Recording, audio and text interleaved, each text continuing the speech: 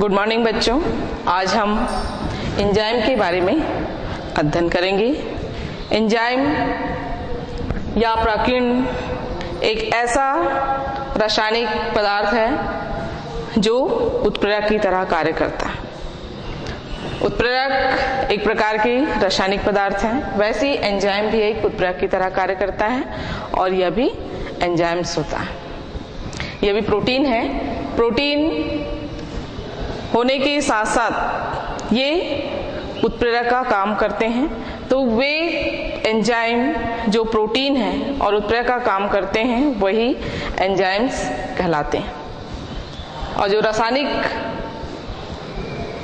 Enzyme protein है, रासायनिक उत्प्रेरक है, वह एंजाइम्स नहीं हो सकते, क्योंकि जो एंजाइम्स है वो किसी विशेष क्रियाओं के द्वारा ही नियंत्रित किए जाते हैं या क्रियाओं को प्रेरित करते हैं, जिससे ये जीवों में होने वाली क्रियाएं होती हैं। जीवों के अंदर जितने जीवद्रव है उसमें विभिन्न प्रोटीन्स पाए जाते हैं। तो इनमें कुछ प्रोटीन ऐसे हैं जो केवल उत्प्रेरक की तरह काम करते हैं। उत्प्रेरक क्या है? जो क्रिया को प्रेरित करते हैं उसे हम उत्प्रेरक कहते हैं, और स्वयं क्रिया में भाग नहीं लेते, केवल उनकी उपस्थिति ही आवश्यक होती है। ऐसे तत्व या पदार्थों को हम उत्प्रेरक कहते हैं। तो एंजाइम भी एक ऐसी उत्प्रेरक पदार्थ है जो जीवों के अंदर होने वाली जैविक क्रियाएं को नियंत्रित करते हैं। जैसे श्वसन की क्रिया में बहुत सारे एंजाइम्स भाग लेते हैं जो पदार्थों के अपघटन या संश्लेषण में भाग लेते हैं। तो इस तरह से एंजाइम्स एक जैव रासायनिक क्रिया भी है। तो जीवों में होने वाली क्रियाएं एंजाइम्स के द्वारा नियंत्रित होते हैं। इस प्रकार की क्रियाएं कहलाती हैं जैव एंजाइम्स। तो जैव एंजाइम्स जिसके अंतर्गत जीवों के अंदर होने वाली जो जैविक क्रियाएं हैं, इन क्रियाओं के लिए जो एंजाइम्स पाए जाते हैं, अलग अलग क्रियाओं के लिए अलग अलग प्रकार के एंजाइम्स होते हैं। तो किसी कार्य के लिए दूसरे एंजाइम भाग नहीं लेगा, वही एंजाइम्स भाग लेते हैं जो उस क्रिया के लिए प्रेरित करते हैं। तो सभी क्रियाओं के लिए एक विशेष एंजाइम आवश्यक होते हैं या विशेष एंजाइम की उपस्थिति में कार्य संपन्न होता है।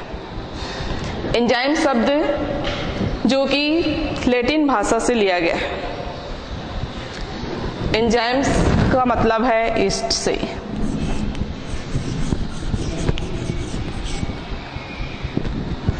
एंजाइम्स का मतलब ग्रीक भाषा से लिया गया है, लैटिन शब्द है, और इसे कुहने के द्वारा सबसे पहले नाम दिया गया।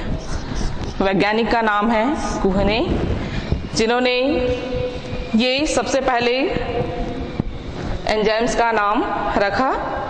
और ये एंजाइम्स की प्राप्ति जिसके अंदर एडवर्ड बुनकर ने जब इससे औषधि प्राप्त कर रहे थे, उस समय इन्होंने इस एंजाइम की खोज की। तो इस तरह से हम जो एंजाइम्स हैं मुख्य रूप से किससे प्राप्त हुए हैं? ईस्ट से प्राप्त किया गया। और सबसे पहले जो प्राप्त होने वाले एंजाइम्स का नाम है जाइमेज एंजाइम। जाइमेज एंजाइम जो कि ईस्ट से प्राप्त हुए। जाइमेज एंजाइम किससे प्राप्त हुआ है? ईस्ट से प्राप्त होते हैं। तो इस तरह से सबसे पहले एंजाइम्स शब्द का नाम कुहने ने दिया। एडवर्ड बुनकर ने ईस्ट से जब औषधि प्राप्त कर रहे थे, उस समय उन्होंने एक एंजाइम्स प्राप्त किया, हुआ है जाइमेज एंजाइम। तो इस जाइमेज एंजाइम जो कि शर्करा पदार्थों के अपघटित करने के लिए ये उपयोग होते हैं।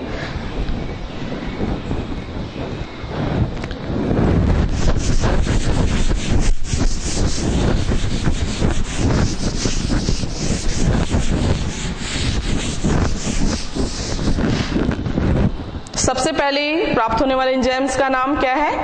जाइमेज।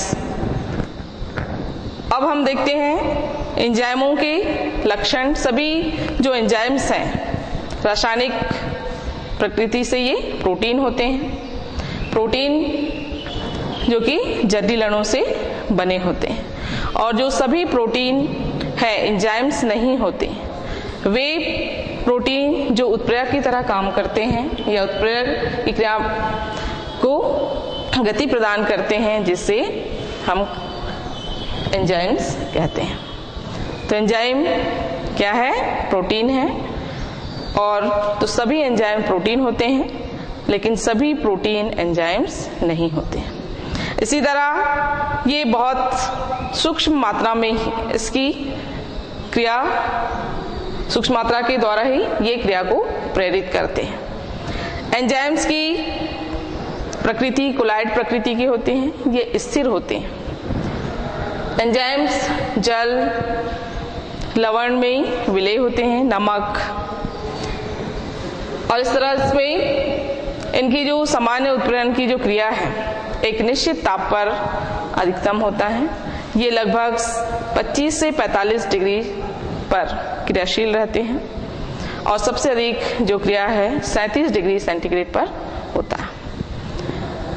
इसी तरह एंजाइम्स विशेष प्रकार की विशेष क्रियाओं को प्रेरित करते हैं, जैसे कि पेप्सिन, एमाइलेज एंजाइम्स स्टार्च के लिए, पेप्सिन प्रोटीन को विघटन करने के लिए होते हैं। तो अलग अलग एंजाइम्स अलग अलग यौगिकों का विघटन करते हैं। तो विशेष एंजाइम्स विशेष कार्य को पूर्ण करते हैं। इसमें कुछ एंजाइम्स के साथ कुछ विशेष प्रकार के पदार्थ जुड़े होते हैं, जिन्हें हम कोफैक्टर या कोएंजाइम के नाम से जानते हैं। Zinc, cobalt, cofactor zinc, cobalt, manganese, chlorine और मैग्नीशियम,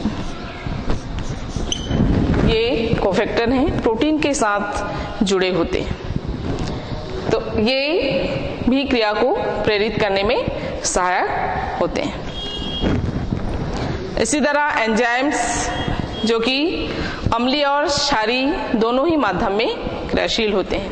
कुछ अम्लीय माध्यम में क्रियाशील होते हैं और कुछ क्षारीय माध्यम में। तो अम्लीय माध्यम में जो क्रियाशील होते हैं वो एंजाइम्स अलग हैं, और क्षारीय माध्यम में जो क्रियाशील होते हैं वे अलग हैं। इनकी अम्लता यानी पीएच पर भी निर्भर करता है। एंजाइम्स की जो पीएच मान है यही अम्लीय और क्षारीय को प्रदर्शित करते हैं, जिससे ये क्रियाशील रहते हैं।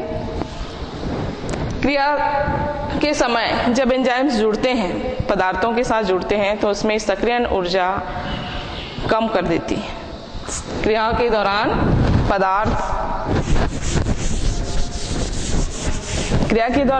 पदार्थ और एंजाइम जब जुड़ते हैं तो उनमें सक्रियण ऊर्जा कम हो जाता है, जिससे पदार्थों में क्रिया उत्पन्न होती है या क्रिया को प्रेरित करते हैं। तो इस तरह से हम एंजाइम्स की जो रासायनिक प्रकृति है ये एक प्रकार से प्रोटीन ही है। उनमें विशेष ताप पर, विशेष पीएच पर, और उनकी विलेयता लवण, जल आदि में ये विलेय हैं, और एक विशेष क्रिया को विशेष एंजाइम ही प्रेरित करते हैं। तो इस तरह से जीवों में होने वाली जितनी भी जैविक क्रियाएं हैं जो एंजाइम्स के द्वारा होती हैं, ऐसे क्रियाओं को जैव एंजाइम क्रिया कहा जाता है। इसमें मुख्य रूप से अब इसकी जो परिभाषा हम देखते हैं कि एंजाइम शुद्ध प्रोटीन है जो उत्प्रेरक के रूप में जीवों की कोशिकाओं में पैदा होते हैं तथा उनकी क्रियाओं को निश्चित दिशाओं में प्रेरित करते हैं, रासायनिक क्रियाओं की दर को बढ़ाने में सहायता करते हैं।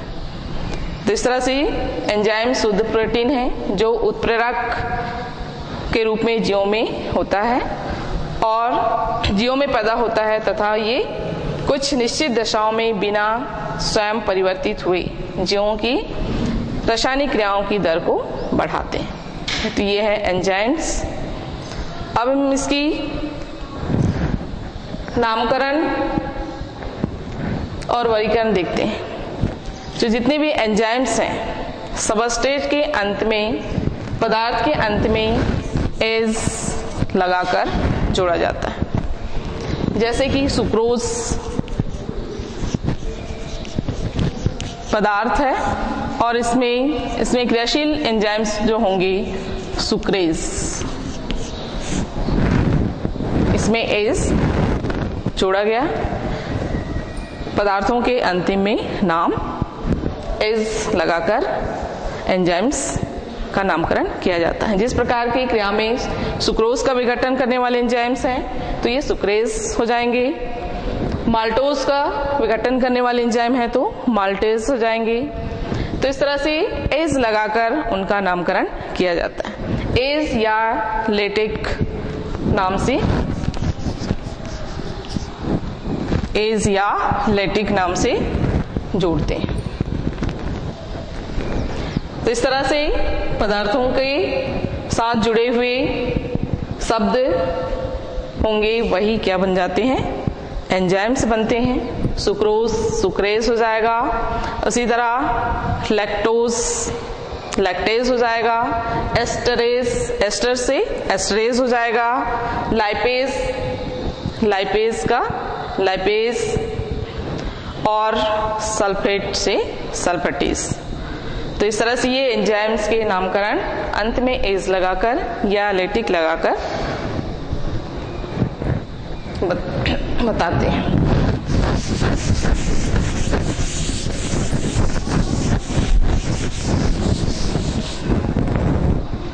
अब हम इनका वर्गीकरण देखते हैं। वर्गीकरण के आधार पर सामान्य रूप से दो भागों में बांटा गया है, एक्सो एंजाइम और एंडो एंजाइम। एक्सो एंजाइम और दूसरा है एंडो एंजाइम।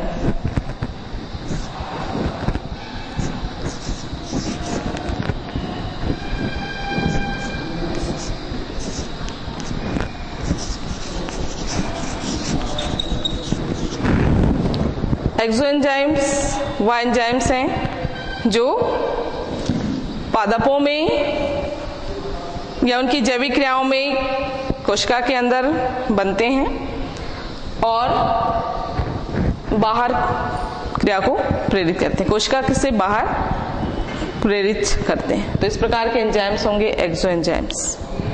और कुछ एंजाइम्स ऐसे हैं जो कोशिका के अंदर ही कोशिका को क्रियाशील बनाते हैं या उत्प्रेरित करते हैं, वह कहलाते हैं एंडो एंजाइम। तो दो तरह से एंजाइम्स, एक्सो एंजाइम्स और एंडो एंजाइम्स हैं। कुछ वैज्ञानिकों ने इसे फिर से अन्य वर्गीकरण के रूप में देखा गया जो international union of biochemistry, international union of biochemistry के द्वारा वर्गीकृत किए गए हैं और इसे 1961 में इसका वर्गीकृत किया गया। तो सबसे पहले हाइड्रोलेज एंजाइम्स वर्गीकरण, जिसमें पदार्थों के जलीय अपघटन के लिए प्रेरित होते हैं। हाइड्रोजन के अणु की उपस्थिति में पदार्थ सरल अणु में टूटते हैं। तो हाइड्रोलेज फर्स्ट है, hydrolase international union of biochemistry के आधार पर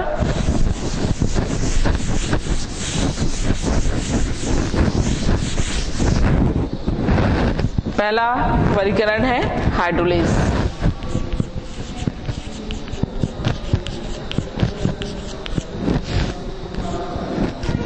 जिसमें जल के अणु की उपस्थिति में पदार्थों का जलीय अपघटन होता है, वह कहलाता है हाइड्रोलेज। इसमें पहला है प्रोटीएज।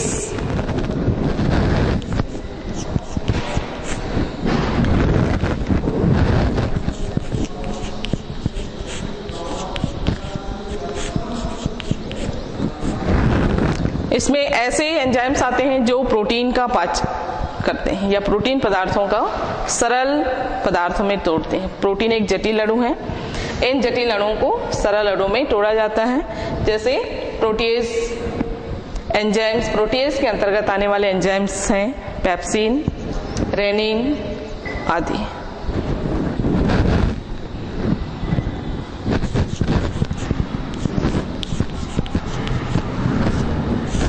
पेप्सिन, रेनिन आदि। दूसरा एंजाइम्स है इसी के अंतर्गत कार्बोहाइड्रेट्स।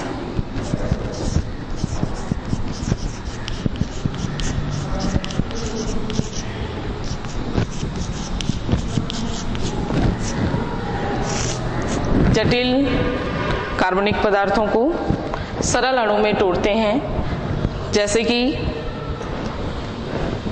लैक्टोज का जब सरल अपघटन होगा लैक्टेज एंजाइम की उपस्थिति में, ये विघटित होंगे और इस तरह के एंजाइम्स कहलाएंगे कार्बोहाइड्रेट्स। इसके अंतर्गत एंजाइम है लैक्टेज, सुक्रेज,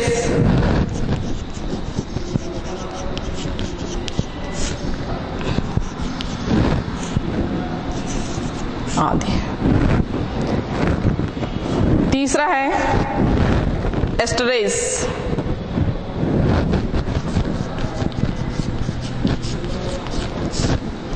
जिसमें एस्टर समूह का विघटन होता है और इस समय जो एंजाइम्स पाए जाते हैं लाइपेज, सल्फेटेज एंजाइम्स हैं, लाइपेज, सल्फेटेज। ये हाइड्रोलेज एंजाइम के अंतर्गत इनको वर्गीकृत किया गया है। इनके पदार्थों के आधार पर उनके विघटन जो होते हैं, वैसे एंजाइम्स जिन पदार्थों का विघटन होता है उसी प्रकार के एंजाइम्स उसमें भाग लेते हैं। दूसरा है ट्रांसफरेज।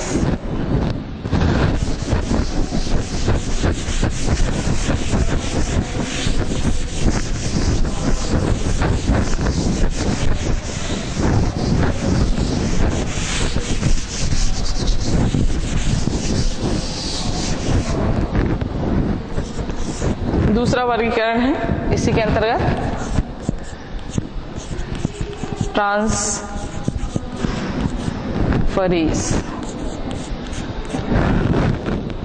ट्रांसफरेज के अंतर्गत जिसमें समूह या यौगिकों के समूह टूटकर दूसरे समूह में जुड़ते जाते हैं, स्थानांतरित होते हैं। एक समूह के अणु दूसरे समूह के यौगिक से जाकर जुड़ते हैं।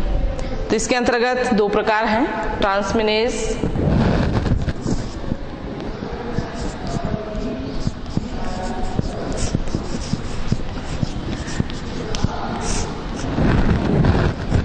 ट्रांसमिनेज में जिसमें अमीनो समूह या कीटो समूह का ये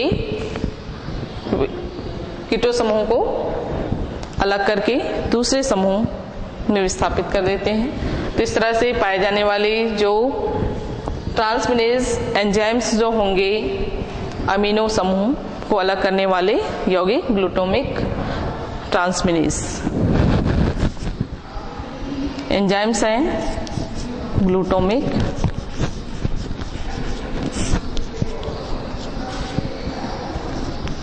ट्रांसमिनेज।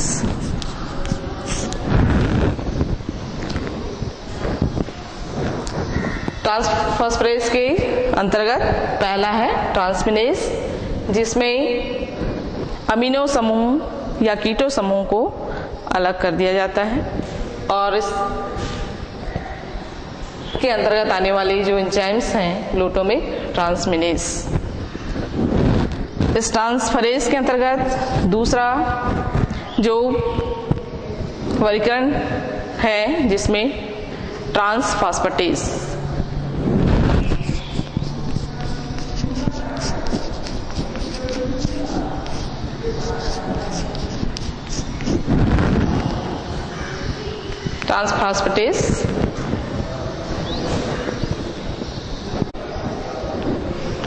ट्रांसमिनेज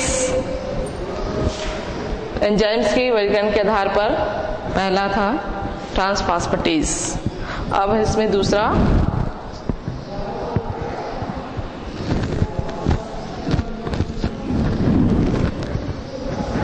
ट्रांसफास्फेटेज के अंतर्गत फास्फेट समूह को ट्रांसफर कर दिया जाता है दूसरे यौगिक के पास। तो इस प्रकार के जो एंजाइम्स हैं फास्फोडाइफास्फेटेज,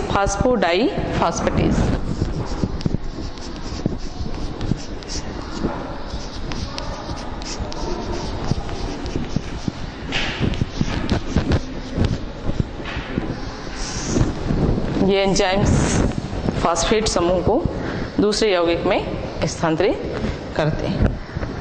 तो ये था ट्रांसफरेज एंजाइम्स का वर्गीकरण।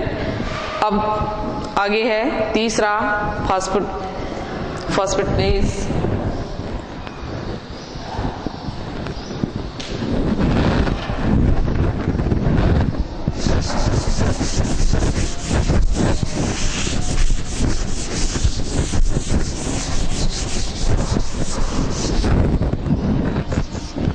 तीसरा प्रकार है फास्फोरिलेज।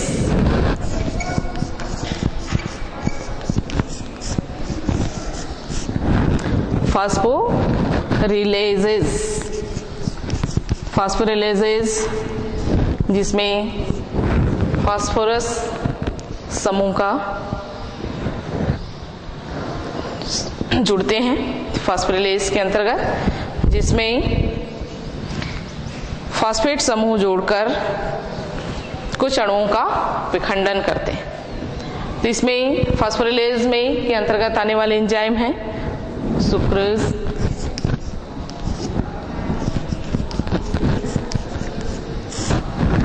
सुक्रोज फास्फोरिलेज,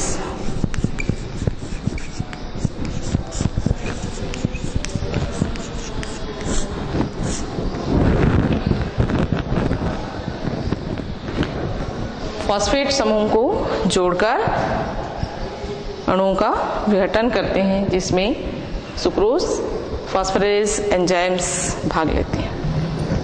चौथा इसमें आइसोमरेज।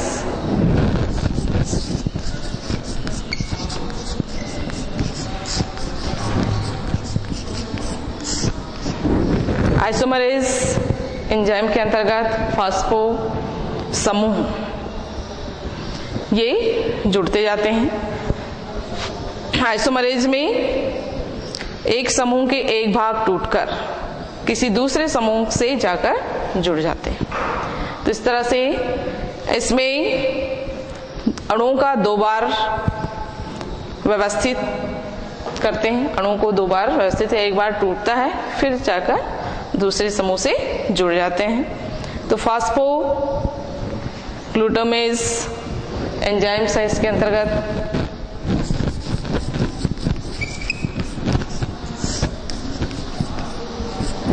फास्फोग्लूकोम्यूटेज,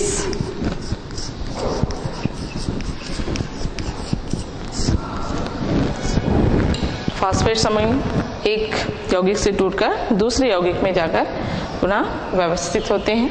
तो इस प्रकार के एंजाइम्स जो हैं आइसोमरेज एंजाइम के अंतर्गत आते हैं। तो फास्फोग्लूकोमेटेज एंजाइम्स आइसोमरेज एंजाइम के अंतर्गत आते हैं। पांचवा है ऑक्सीडो रिडक्टेज।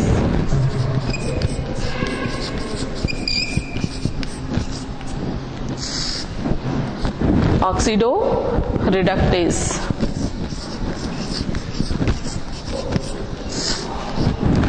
जिसके अंतर्गत इन्हें पुनः फिर से वर्गीकृत किया गया है। डिहाइड्रोजिनेज, इसमें पहला है डिहाइड्रोजिनेज।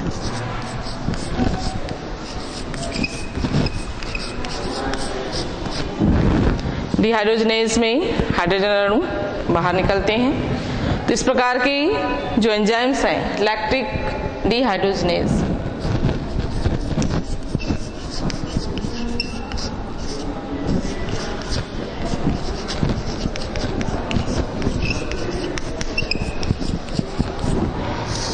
लैक्टिक डिहाइड्रोजिनेज, इसमें हाइड्रोजन अणुओं का बाहर निकलने के लिए उत्प्रेरित किया जाता है, डिहाइड्रोजिनेज के अंतर्गत आते हैं। इसी तरह ऑक्सीडेज,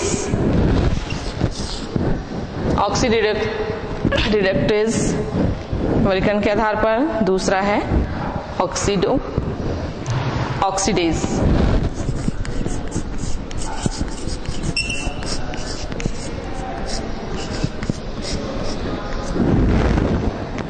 इसमें ऑक्सीकरण की क्रिया होती है। इसके अंतर्गत आने वाले जो एंजाइम हैं टायरोसिनेज।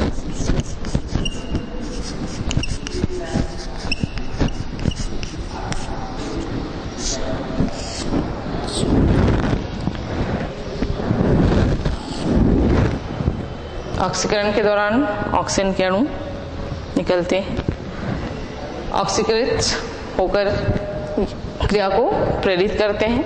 तो इस प्रकार के जो एंजाइम हैं टायरोसिनेज एंजाइम्स हैं। ऑक्सीकरणी डीएमिनेज तीसरे है, इसी के अंतर्गत ऑक्सीडो रिडक्टेज के अंतर्गत है ऑक्सीकरणी।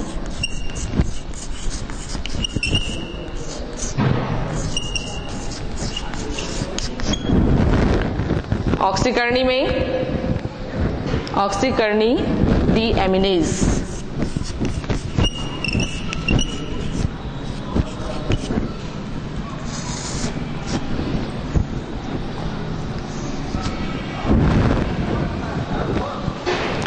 डीएमिनेज ऑक्सीकरणी डीएमिनेज में ऑक्सीजन अणु बाहर निकलते हैं और इस प्रकार के जो क्रिया है इसमें भाग लेने वाली जो एंजाइम है amino acid oxidase, amino acid oxidase.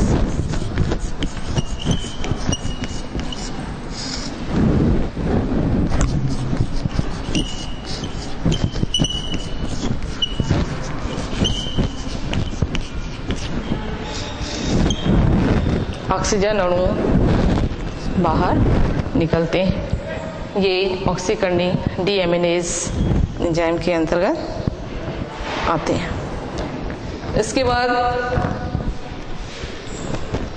इसमें ऑक्सीकरणी डीएमिनेज में ऑक्सीकरण की क्रिया को प्रेरित करता है। अब छठवां है सिंथेटेज एंजाइम या लिग्नेज एंजाइम्स।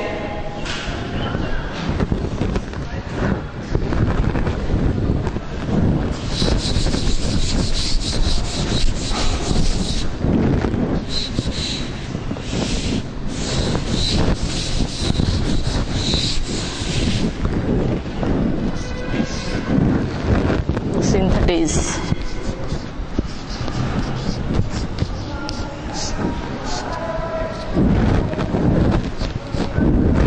सिंथेटेज एंजाइम में दो समूह एंजाइम्स के दो अणु आपस में जुड़ते हैं और क्रिया को प्रेरित करते हैं। तो इस प्रकार की जो क्रिया होगी जिसमें पायरुविक अम्ल कार्बोक्सिलेज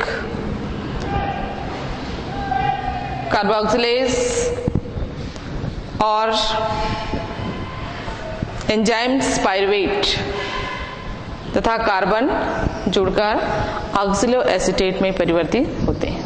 पायरुविक अम्ल कार्बोक्सिलेज और एंजाइम पायरुवेट दो एंजाइम्स इसमें आपस में जुड़ते हैं और कार्बन के साथ जुड़कर ये ऑक्सिलो एसीटेट में परिवर्तित होते हैं। तो सिंथेटेज के अंतर्गत दो एंजाइम समूह आपस में जुड़ते हैं और नए यौगिक का निर्माण करते हैं।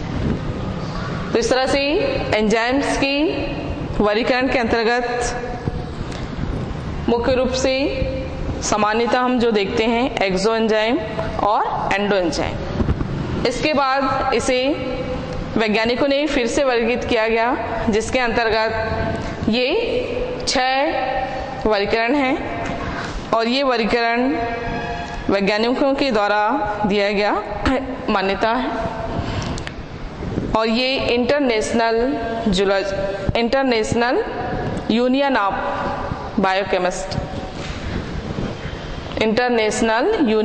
ऑफ बायोकेमिस्ट्री के द्वारा दिया गया है।